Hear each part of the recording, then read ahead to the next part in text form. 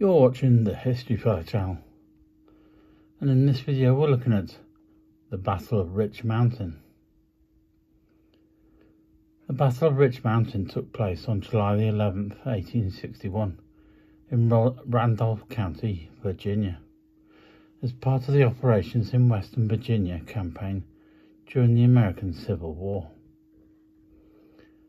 Major General George B. McClellan assumed command of the Union forces in Western Virginia in June 1861. On June the 27th, he moved his divisions from Clarksburg south against Lieutenant Colonel John Pegram's Confederates, reaching the vicinity of Rich Mountain on July the 9th. Meanwhile, Brigadier General Thomas A. Morris's Union Brigade marched from Philippi to confront Brigadier Generals Robert S. Garnett's command at Laurel Hill.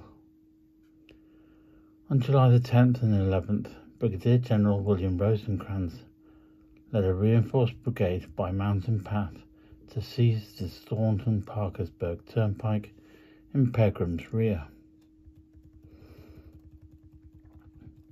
Union forces under Thomas A. Morris, totaling approximately 4,000 troops, beset Confederates under General Garnett at Laurel Mountain, starting on July the 7th. After less than a week of skirmishing, Morris's force came to a standoff against Garnett's Confederate force on Laurel Hill. Occasional sniper and artillery fire plagued both sides amidst inclement weather. Stiff resistance convinced Morris he faced the main Confederate force. On July the 11th, Garnett learned on the Union flanking maneuver at Rich Mountain and decided to withdraw from Laurel Mountain. The 44th Virginia Infantry was ordered to hold the Beverly Road by engaging Federals to give the appearance of an attack. With General William Rosecrans' Union Brigade approaching from the south, Garnett abandoned the Beverly Road and withdrew towards Corrick's Ford on the Cheat River, where he was killed. Union forces under the direct command of General McClellan greatly outnumbered Pegram's Confederates on Rich Mountain. Nevertheless, the Confederates held a strong position, and inexperienced soldiers in his own command convinced McClellan to precede any action with an artillery duel. A local boy named David Hart entered General William Rosecrans' Union camp and said he knew a way round the rear of the Confederate lines, for which he was offered $100 in gold. McClellan agreed to let Hart lead Rosecrans' brigade of 1,900 men through the woods.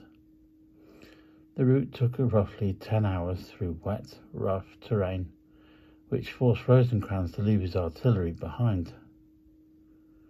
During this time, Colonel Pegram was able to learn from a captured sergeant of the Union flanking movement that Pegram incorrectly assumed the attack was coming from the north and positioned a lone 16-pound artillery piece with most of his command in defence.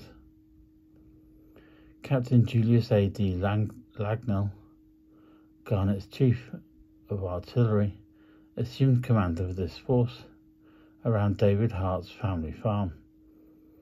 At 2:30 p.m., Rosecrans' force appeared at the pass on Rich Mountain and attacked.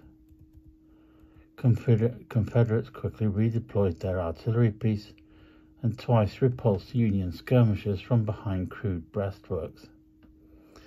Assuming they had defeated the enemy, Pegram's men began cheering. The cheering was enough to also convince McClellan that Rosecrans had been defeated. However, most of the Union soldiers were well concealed behind trees and logs. Rosecrans counterattacked and routed the Confederates in his front, wounded De Lagnell. McClellan shelled the rebel position, but did not make the expected assault. Half the Confederates escaped to Beverly and on and over the Shawnee Trail. Pegram and the others, including the Sydney boys, a regiment formed by the students of Hampton Sydney College, attempted to make their way north to link up with Garnett. Pegram's force was too exhausted to make it, and 555 men surrendered on July the 12th. Hearing of Pegram's defeat, Garnett abandoned Laurel Hill in great disorder. The Federals pursued, and during fighting at Corrock's Ford on July the 13th, Garnett was killed.